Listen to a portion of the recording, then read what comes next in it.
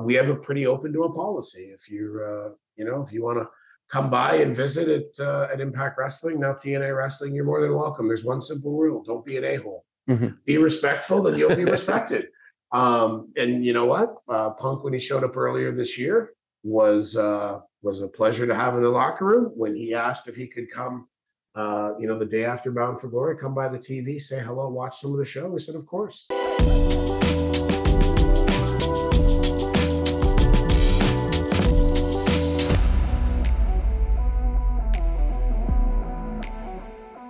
Hello and welcome to a very special interview recorded at Park Plaza Westminster Bridge in London. On behalf of Sportskeeda, I'm your host today, GB. Today's guest is former coach of one of my personal favourite stables, Team Canada. Yes, had to squeeze that in. Please welcome the current president of Impact Wrestling, Scott D'Amore. Scott, how you doing today? I'm doing great. Thanks for taking the time today. No worries. Thank you for allowing me to interview today. I do want to congratulate you, by the way, on a successful UK tour. The first time that Impact / TNA has been in the UK for nearly a decade now. And I was lucky enough to be a part of it, to see Leon Slayer getting signed. Awesome match, by the way. My voice isn't 100%, but it was totally worth it. But I'd like to know, how do you feel about Impact's first UK tour overall? I mean, I think returning here was a great experience, and the UK market plays such an important role in TNA wrestling's history.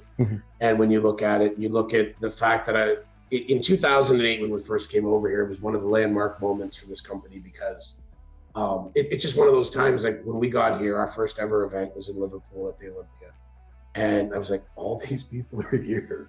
And then like fans waiting outside the venue and at the hotels, like for the first, it was like, we're rock stars. Like when you talk about like landmark moments, it was like moving from the Asylum to Universal Studios. Yeah. That was a big moment. It was debuting on Spike TV. It was the first pay-per-view on the road when we went to like a place near and dear to my heart, Detroit, Michigan, for Bound for Glory in 2006.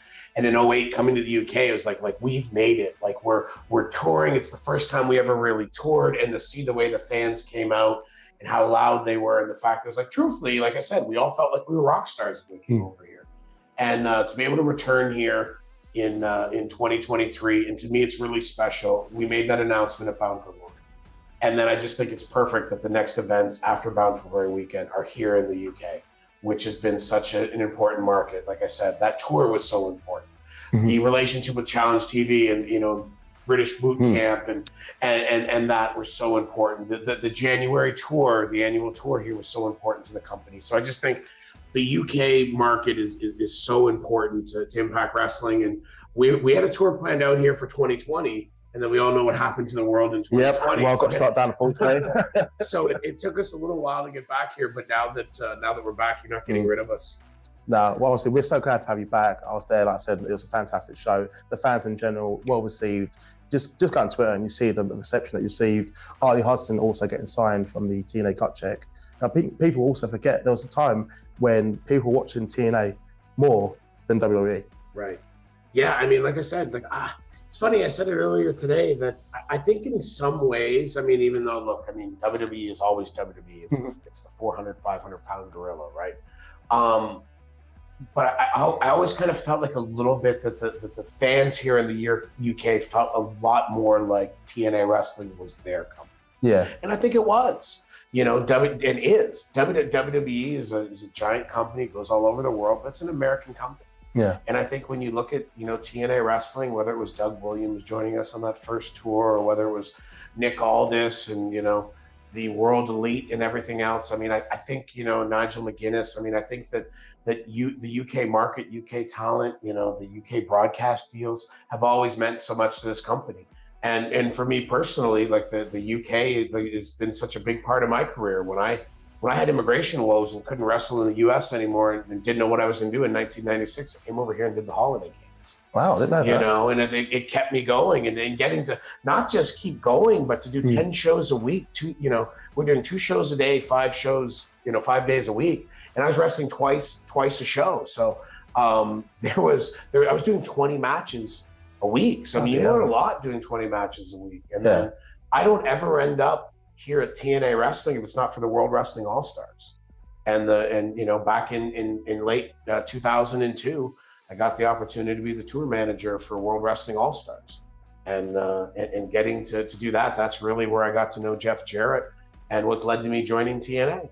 And even like my last UK match was on that World Wrestling All Stars tour, and we were in Newcastle, and we were so shorthanded that I had to dust off the boots for one night, and getting to go back to Newcastle here this week, and having one of the security guys say that was the first ever show that he saw. It's just like, it's just holds a special place in my heart. And I think when you talk about wrestling in the worldwide markets, it's the US, it's Mexico, and it's the UK. Yeah. Those are the major markets for wrestling. And having been here in 1996, respectfully, when the UK scene was not at its height, to see what it is now, both talent-wise, which is unbelievable, and you know, the shows that are going on, like that, like Rev Pro earlier this year. How many thousands of people did they have here back in August, right? Like, great attendance. And to see that, I mean, it's just you're like, okay, like, you know, I remember watching the last episode of World of Sport, and almost like among the most depressing things you could ever watch is they basically announced that you're never going to see British wrestling again on television. And to see that all these years later, such a bustling scene, I just think it's great to see, and it's a testament to what pro wrestling is when it's done right. 100%. Like, as a fellow UK fan, we are grateful when we see good wrestling, and that's what we saw last weekend. And I think all the fans, I said, they really enjoyed it. Is there any plans, by the way? Can you confirm that you'll be coming back next year? I'm telling you, now that we're back, there's no way you're getting rid of us. Yes. So, no, I mean, excited to be back here, and excited to look at 2024 and what we can do here in the UK. And, you know, the way that the fans embraced us here this past week. And, you know, I was a little worried, to be honest. It's kind of awkward, right? Like, we do the TNA announcement, but then, okay, but we're still Impact Wrestling until the end of the year. I don't think that mattered to any of those fans in attendance. Like, the crowd chanted TNA all night long. It was awesome to hear. I just think I know our whole roster that's, you know, probably still on planes heading home. To them, it was just like, it was such a great time to be over here. There's something about riding the buses together, and, you know, all being together and spending that time and with the audiences. There's just not a more passionate, loud, you know, robust fan base than the UK. Like, it's just the loud crowds, just cheering, chanting, singing. The chants and singing. Yeah, and it makes for a great time. Ourselves. You know, so it's awesome to be back here, and we'll definitely be back here in 2024. Awesome. I'm looking forward to it. Bound for Glory signified the end of an era in more ways than one with the return of TNA wrestling. It blew up the internet. So, looking back, was this the perfect bookend to that era of Impact Wrestling? I mean, I think so in some ways. I mean, it's we've spent 6 long years since I've been back. You know, great years, but long years, like really working hard to build this company back. I mean, the company that I left, the TNA Wrestling that I left years ago, was a really strong, great company. Yeah. And when I came back here, it was respectfully just a different company in a different place. And it to see how much of its luster it had lost, and to sit in this very same room here and have to, you know, basically like hear questions about, like, is this the end? You know, TNA Impact Wrestling, and have all this talk and everything else. And you know, we sat here and talked about how we were going to earn fans' trust back.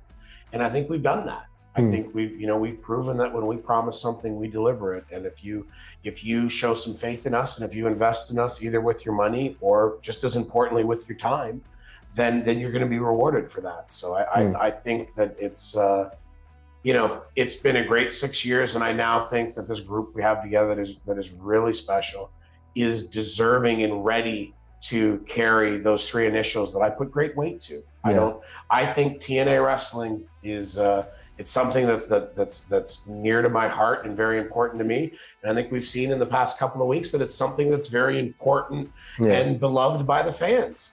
And as I explained, you know, as I chatted with Jeff Jarrett the other day on the flight over here, like, you know, like, hey, you know, this is your creation, and I just want you to know, like, it's going to get our 100.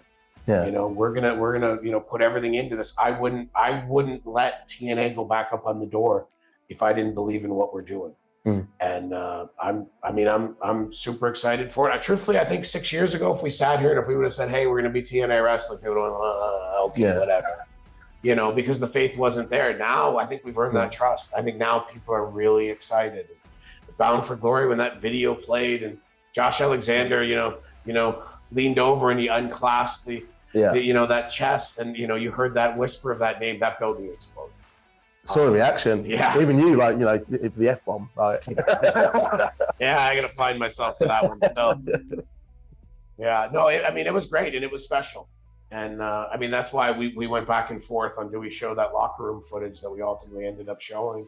But we wanted people to see how important it was to not just the fans, but that all of us were in this together. The locker room, the crew, the staff, the fans. We're all excited. We're going on this journey together. And the journey it's just going to get better. And I'm looking forward to next year as well. With the Impact logo, by the way, will that be going back to the classic reds, cracked logo, or do you have new designs that are going to be you know, getting produced? You're talking about for Impact? Yeah. Yeah, the crack, I don't know. I mean, I don't know. I think we put out a logo, I think, didn't we? I think we put out a TNA Impact logo. Yeah. It's not cracked, but it's quite similar a little bit. It's very true to the original design. We wanted to be true to the original design, but we wanted to update it, modernize it a bit. Yeah. You know, to me, and I think it's the perfect situation. Our company can now proudly be TNA Wrestling. That's what hangs on the door. And our weekly flagship television show is Impact. You know, we don't have to be Impact Wrestling Impact anymore. Yeah. We finally fixed that issue. It's TNA Wrestling. Yeah. You know, Impact. Awesome. Is this the logo we've got out? That's what. Yeah. Yeah. No. Saw that one. I just thought maybe like might go back to the original one, or just I thought that was just there in for the time period. No, I think we'll stick with it. Like we went back and forth. I mean, I think the crack is a little bit dated. Maybe is the feedback. I mean, I'm slow to change. I'm a late adapter. Yeah. So to me, nothing would ever change. Like, I'm the person, if this bottle sits here and I come in and it's here, it's almost like, why isn't it there? Like, that's where it belongs, you know? So I'm slow to change, but no, I'm excited to have the name back. I'm glad that we stayed with classic, you know, look to the logos. But the logo itself, like the TNA logo, is iconic. Yeah, and to me, we stayed very close to it. It was important that we stayed very close to it. You know, you don't want it to be the exact same because you need to evolve a bit, but I think it's important that it, you know, we truly, you know, are back, and you know, that logo to me, I mean, you know, brings goosebumps. Just made me smile, honestly, seeing that announcement, seeing the logo, and obviously just like TNA, you know. I'm just gonna say one thing. There was a guy with the old school belt that Moose had, the TNA belt. It's amazing, but I heard I'm going to give you a question. You might be changing it, right? Or you want to keep when you bring the belts back? Oh, right, the belt design stuff. Yeah, I mean, we've got new belts all designed and ready to debut. So, you know, look, I mean, I think I love that design too. Yeah. But I think part of things are we should always be moving forward a bit. Not saying we won't ever go back. Like, we brought that title back, you know, a couple of years ago, that design. But I think it's important that while we stay true to what we are, we continue to evolve. So and I'm excited. I mean, I'm hopeful that fans, when they see it, will go, those belts, you know, have a cool look to them. They feel TNA, but they're a new design. No, I'm looking forward to seeing the new design. PCO was the first official signing of the new era of TNA Wrestling. Obviously, we just confirmed about Leon Slater and Harley Hudson yesterday. Congratulations to her. Is there any other household names that you'd like to personally see back under the well-renowned moniker of TNA? I mean, look, I mean, I think we have a pretty open door policy. I love the fact that our first signing is PCO and our second signing is Leon Slater. I don't know if two signings get any different. But I think both are great, right? I mean, you've got a success story in PCO of a guy who, you know, I think many people wrote off as his career being over, and he went there and reinvented himself. Yeah. You know, he's not He's not human. He's not a Quebecer. Not just a moniker, but no, he's not human. You know, and it's great to have him. And I think, you know, he's in many ways like he's like our abyss in this era, right? Like, he's our crazy hardcore guy who can go out there and do anything and seems to defy what a human being should be able to do. Hence, why he's not human. Yeah. So, you know, I think that's great. And then I think Leon Slater is exactly what TNA was built on, which is giving opportunity to young, super talented people. So 19 years old, wise, and, you know, a little mature beyond his years, and as good a prospect as I think you'll see anywhere in the industry. So excited to have Leon with us. No, it's great. It's great to be there in attendance as well. Favorite Impact Wrestling moment from the era that we're now moving from, but just moments that kind of stood out to you, like even my proudest moment to you personally. You talking about Impact Wrestling? Oh, Impact Wrestling for the last like 5-6 years. Would you say? Kind of put your spot a little bit there, but boy, obviously Slammiversary earlier this year was special to me. You know, Team Canada, like and your mum there, and just getting wrestling in my hometown. Like I didn't realize it till Tom Hannafin said it. He walked up to me and said, when was your last match? And I go, my last like match at all? Or like, I said, because I probably wrestled Gallows somewhere behind a used tire place shortly before he signed, you know, back with WWE. I go, but my last match of like any like substance or like on a national base, I go, I'm not sure. And he came to me a little while later as he's just about to go to the ring. He goes, 2008 Tokyo, Japan for All Japan Pro Wrestling at Sumo Arena. And I go, what? He goes, that was the last time that you had a match on a national level. Wow. As you walked through the curtain, I went, uh-oh, that was 15 years ago. What the hell are they doing? So, I mean, that was certainly a special moment. I think that Moose spearing Josh Alexander, calling his shot and winning the world title there. Right after Josh Alexander, after his long journey to the title, with his wife and with his son there in the ring, and being the guy who gets to defeat Christian Cage, who's such an important figure in our company's history, to have that feel-good moment, and then to have Moose come in and cash it in and ruin it all in the best of ways. I just remember going on social media a couple of days later, and one of the first things I saw was that this was a truly special moment until the ending, you know, F you. And I was like, oh, we got him. But you know, but that led to the chase with Josh Alexander, culminating at Rebellion, and him. The payoff was definitely worth it. So I mean, I think that was a really cool moment. Another one that probably just for me in some ways, but seeing Kushida, who's somebody that I met when he was just barely more than a teenager, you know, and moved to Canada for his training. And, you know, it told me years ago, like my dream is that I become TNA, you know, wrestling star.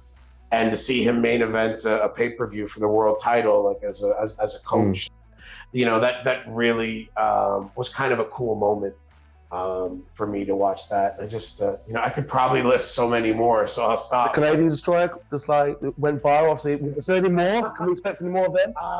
You know, I mean, hey, like I think like it was certainly fun. I was petrified. So, you know, it's just so funny because I refused to do the Canadian Destroyer on TV for so long. I almost got fired over it back in the day. Oh wow! You know, they wanted me to Canadian Destroyer AJ Styles on TV, and I was like, not a chance. There's no way that the fat, you know, like dopey manager is hitting the coolest move in wrestling. You know, back then, back in 2004, like 2005, like the Canadian Destroyer was magical. You know, Petey was the only guy doing it, and people almost didn't know how it was done. Like Will Ospreay told me the other day that him and his friends would sit there and watch it back over and over again, trying to figure out how it was done. You know, and to me, you would have ruined that moment back then if Coach D'Amore had done the Canadian Destroyer, right? You know, now fast forward to 2023 when everybody under the sun has done the Canadian Destroyer. Probably isn't going to be bastardized anymore by me doing it. So to hell with everybody else, I'll do it. But I was still a little nervous, you know. But it was fun. But I mean, truthfully, I think, like I said, the stuff with Moose and Josh was really special. Some of the stuff with Josh and Christian Cage was really special for me. I mean, Christian just being, you know, somebody I've known since we really broke into the business together, and having him come back to be TNA champion all these years later, I think was super cool. And the fact that he worked so hard as part of, you know, doing that handoff to Josh Alexander, I think was special. Yeah. You know, and Bound for Glory, I mean, the TNA thing is obviously like the biggest news coming out of it, but you know, very close to my heart too is getting a chance to go out there and honor Mike Tenay and Don West. Yeah. As Will Ospreay said, when I got to introduce them, he like kind of half blurted out, "You're the voice of my childhood," you know. And I mean, it was so cool to see like the biggest star in wrestling, the hottest free agent, soon to be free agent that there is, and to see the wonderment as he gets to meet Mike Tenay. Because Mike Tenay, I mean, correct me if I'm wrong, but basically when he left TNA Wrestling, he just disappeared. Yeah. You know, and he hasn't done appearances, he hasn't done, you know, fan fests or anything else like that. His speech was really good. Oh, I mean, really he's Mike Tenay, like he's the professor. So, you know, the shame is he probably could have done, you know, a whole 30 minutes, you know, himself. He literally is the voice of a generation, or really probably generations. So to be able to have him come back and to honor him, and also, of course, very emotional to get a chance to honor Don West.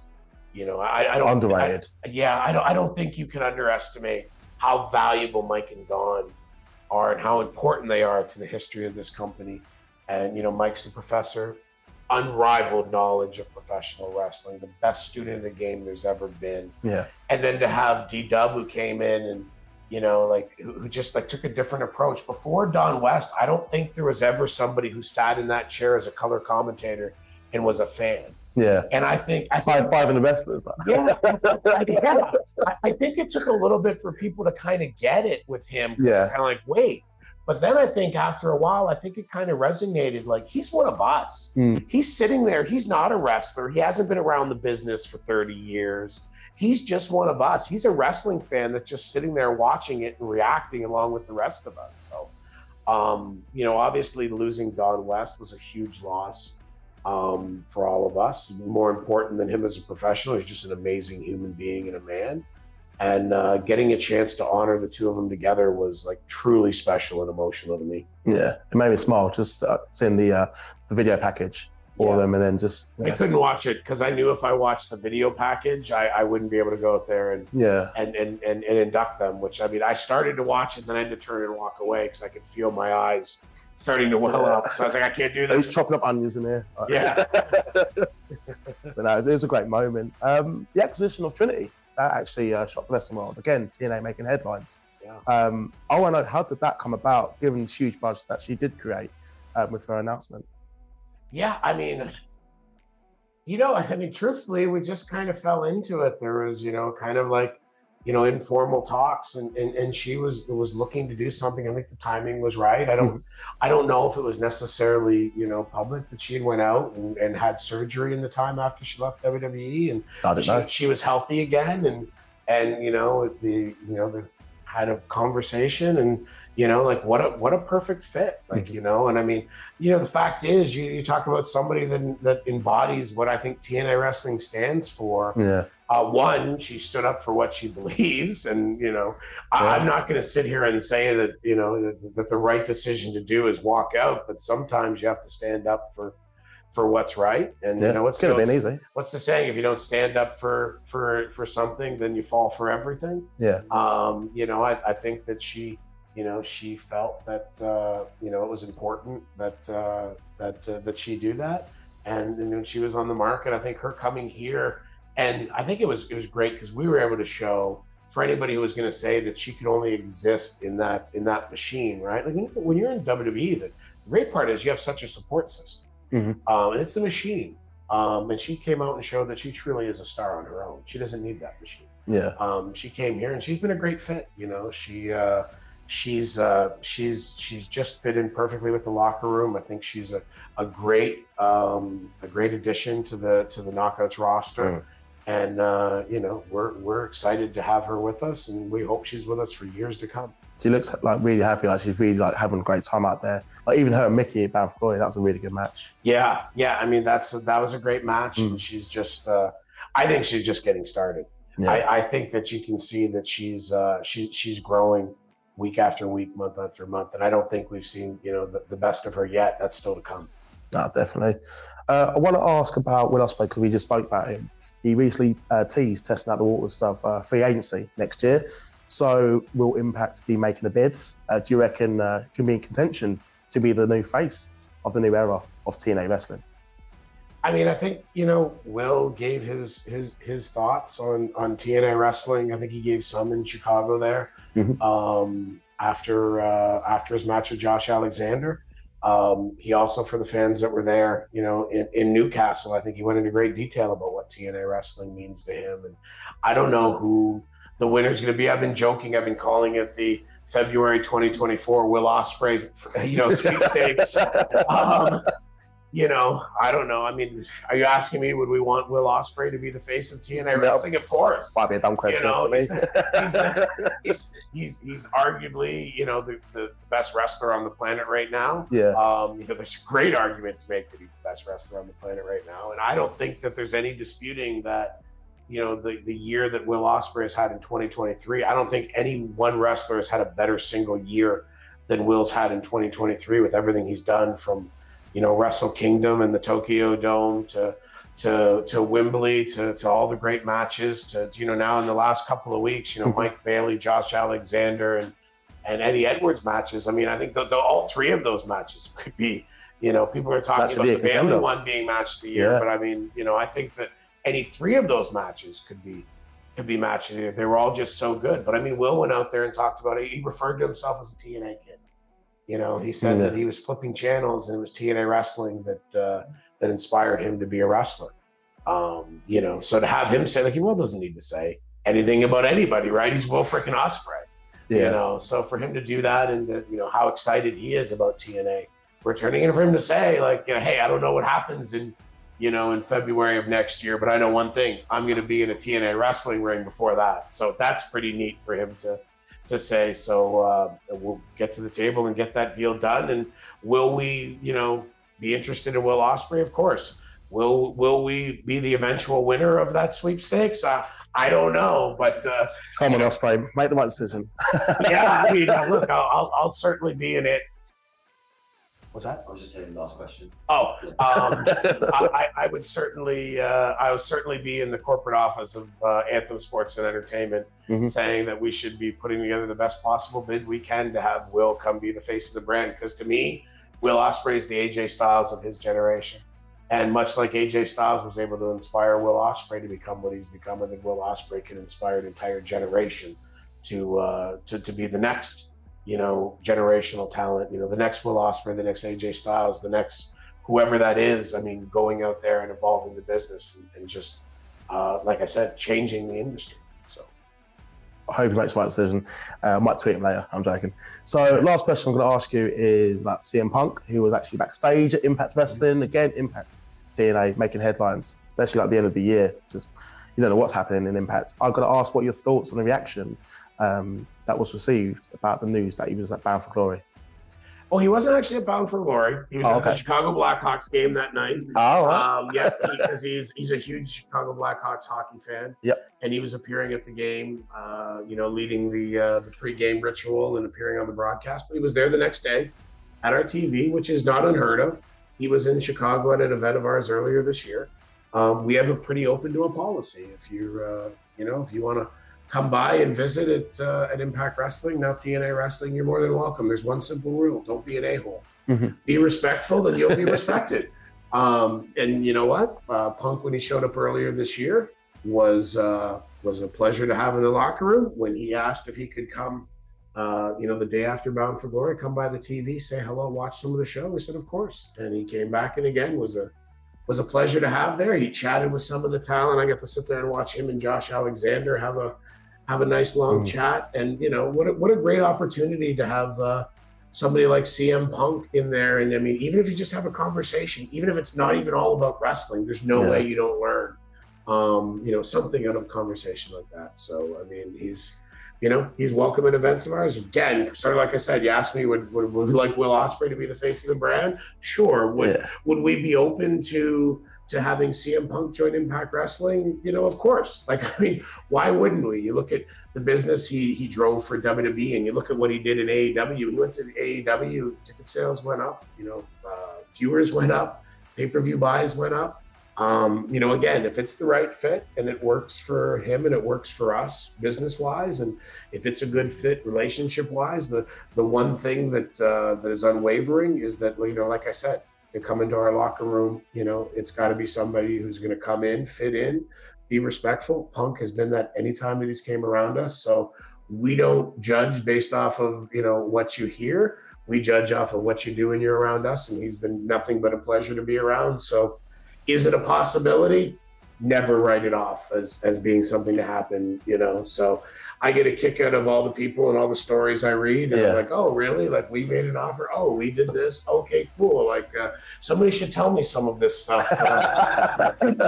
So, but I mean, look, we remain open to any possibilities, whether it's joint venturing or doing collaboration agreements with other companies, whether it's talent coming in, whatever it is. If it's good for business, you know, and it makes sense, and the fans are into it, then we're open. Awesome. As we say goodbye to Impact Wrestling and welcome back to TNA Wrestling, if you could just quickly summarize the Impact Wrestling era in just a few words, how would you describe? Hard work, stability, and a reestablishment of trust. Mm-hmm. I think that's what our time under the Impact Wrestling banner was meant to be, and I think that's what we did. And I think it was the perfect table setter for us to return as our true name, as TNA Wrestling. Like I said, it's always been TNA Wrestling in my heart. Yeah. And now I feel like we're ready, and the wrestling world's ready for TNA to return. And I think that the group that we have assembled is the perfect group to reemerge under that name, that iconic 3 letters. And I'm super proud to have those 3 letters again be the letters that are on our doors moving forward in 2024. The roster's so strong at the moment, and I'm looking forward to it. Scott, thank you very much for your time. I hope you've had a good time in the UK. As we spoke before, recording, I know you had some highlights, and you're going to be coming back. So thank you for all the fans out there. Thank you for your time, and I hope you all have a great weekend.